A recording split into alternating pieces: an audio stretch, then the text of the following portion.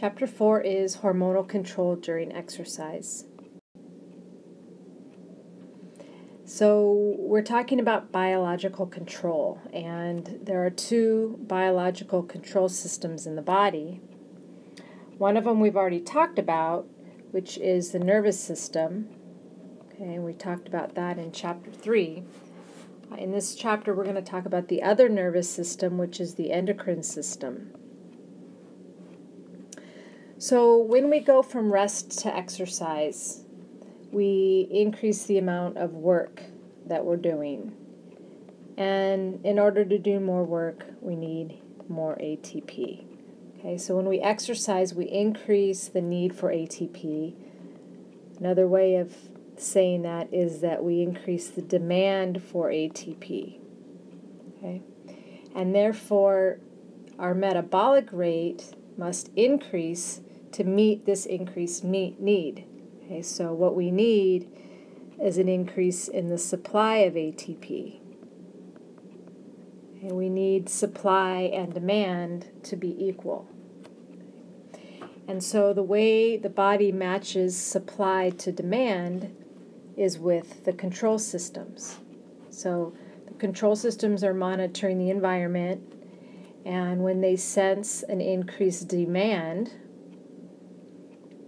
through sensory motor integration, they are going to send out responses to various systems in the body in order to increase the supply of ATP.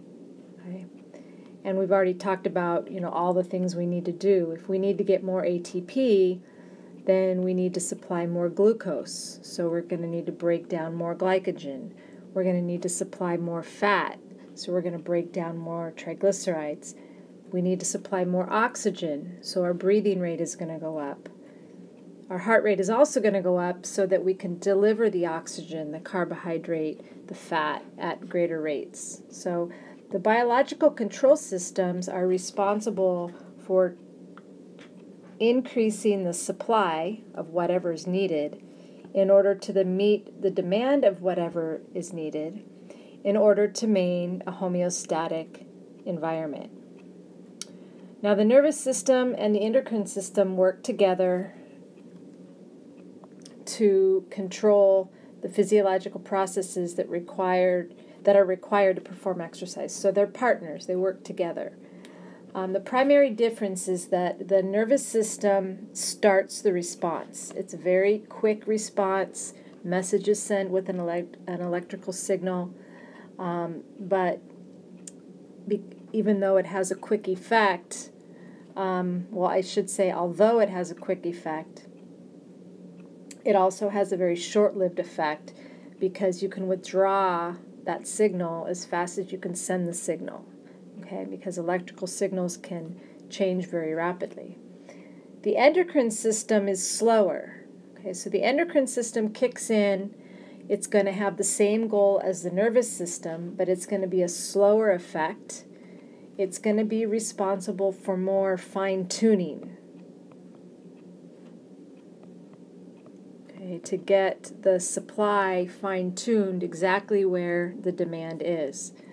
And it's going to be a longer lasting effect because the endocrine system sends messages through chemicals called hormones, and they take a while to be secreted, to get into the blood, to travel wherever they need to send their signal.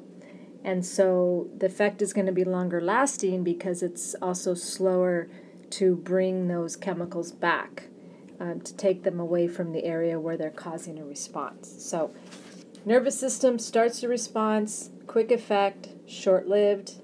Endocrine system is a slower effect.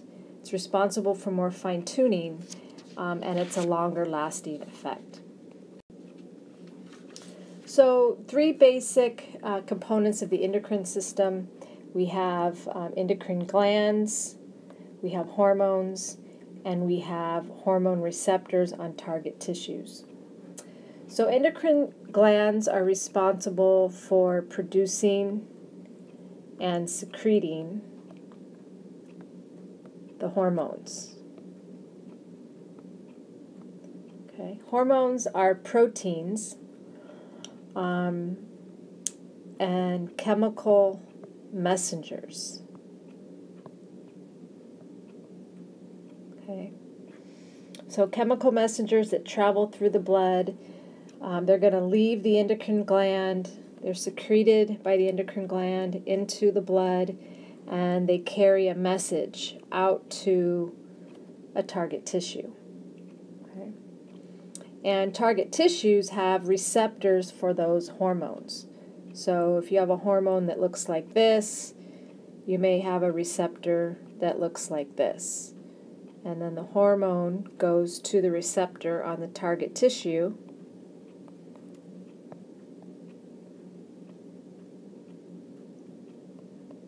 Okay, and relays whatever this message is that needs to be sent to that target tissue so that the target tissue can respond.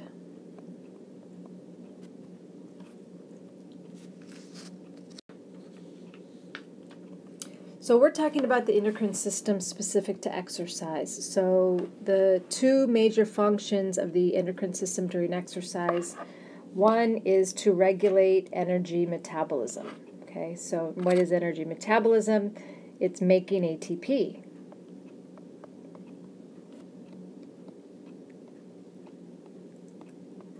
Okay, so the endocrine system is an important factor in the regulation of ATP production.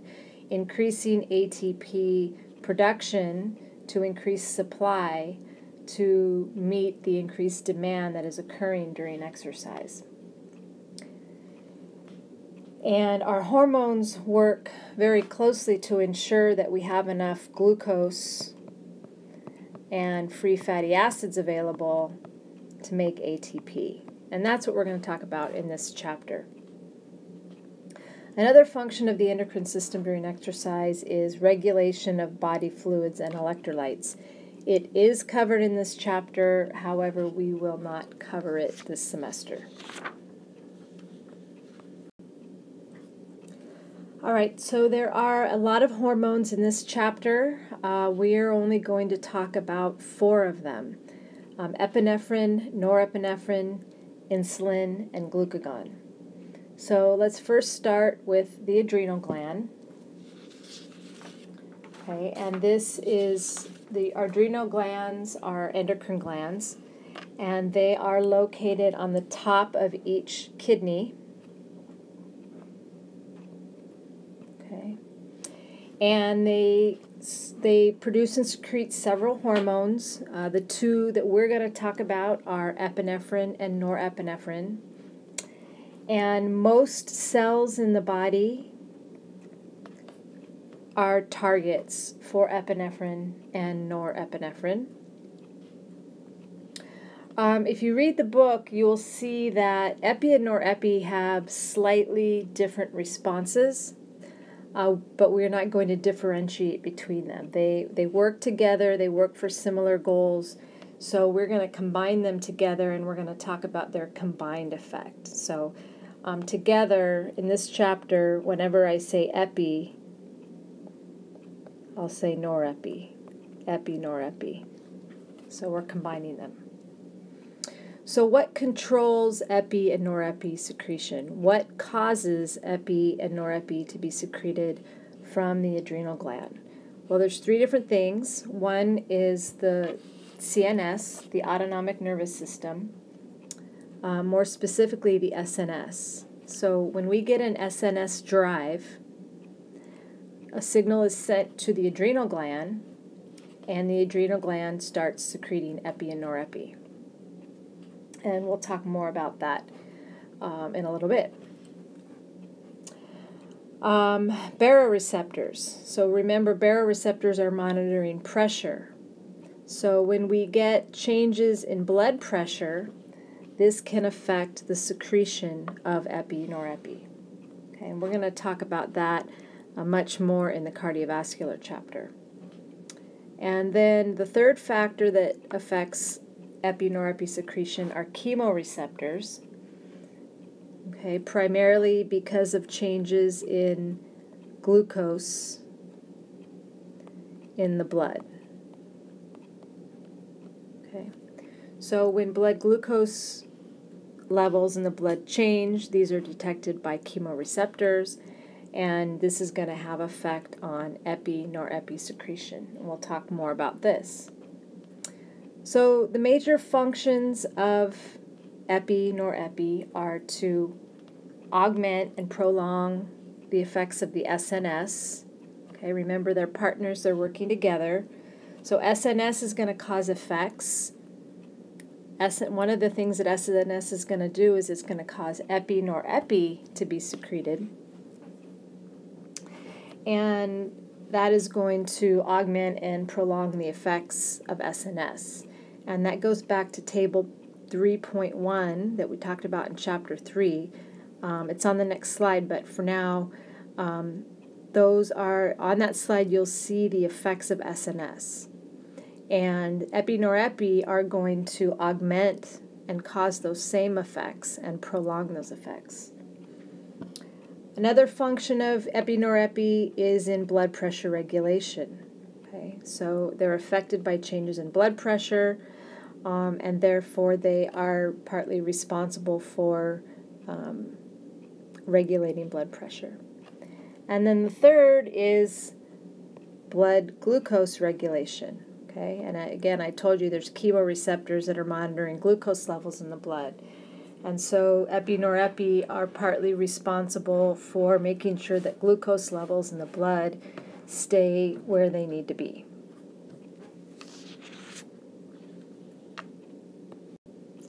So here you have that table, and these are the effects of the SNS. Okay, but Epi Norepi are partners with SNS. So whatever SNS does, Epi and Norepi also does, causes the same effect. It's a slower response, but it's a prolonged response, and it's more fine-tuning. So SNS is going to get these things started. Epi Norepi are going to keep these things going and fine-tune the response so that supply and demand are precisely matched.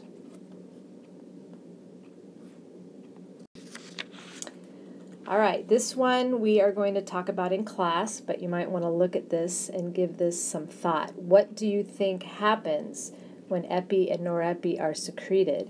What do you think happens to these factors? Okay.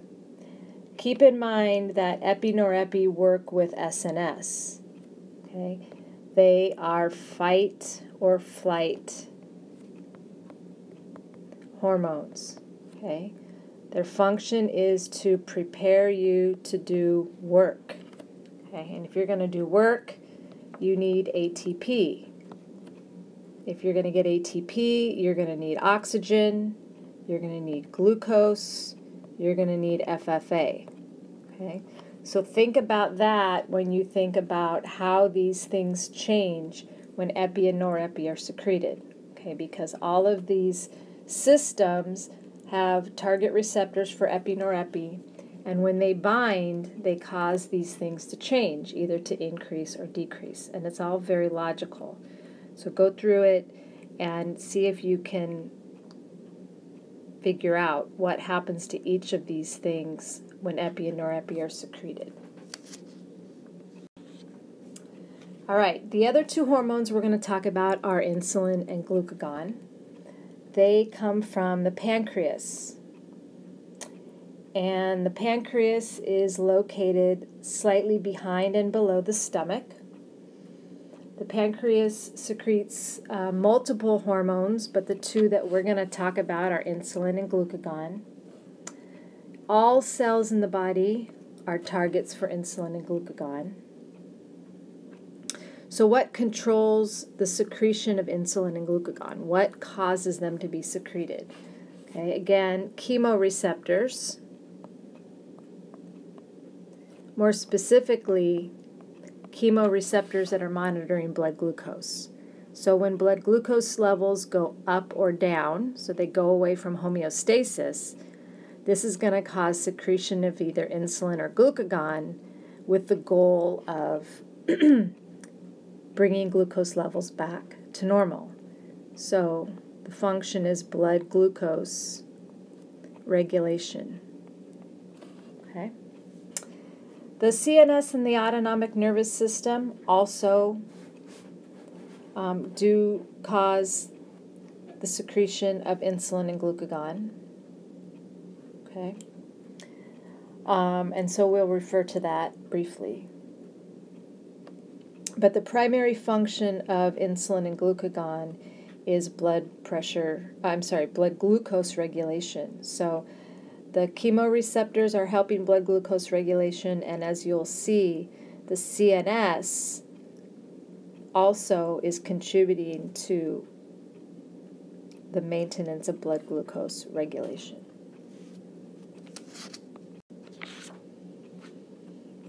All right. We're going to talk about this in class, but again, for now, I want you to think of insulin as a storage hormone. Okay, it's an anabolic hormone. It promotes storage. It's secreted after you eat.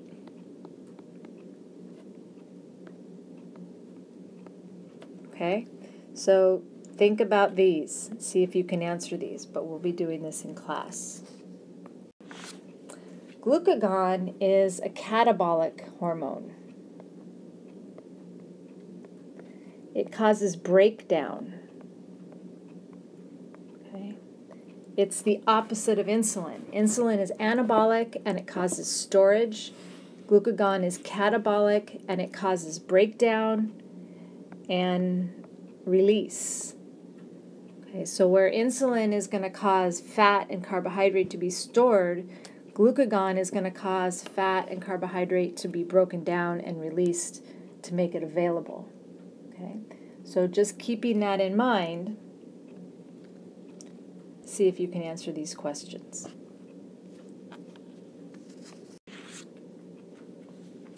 So the hormones that we've talked about, insulin, glucagon, Epi Norepi, their role is to work together to make sure that there's adequate glucose and FFA available in order to make ATP. Okay. We'll talk about this in class, but again, before class, I want you to think about these questions.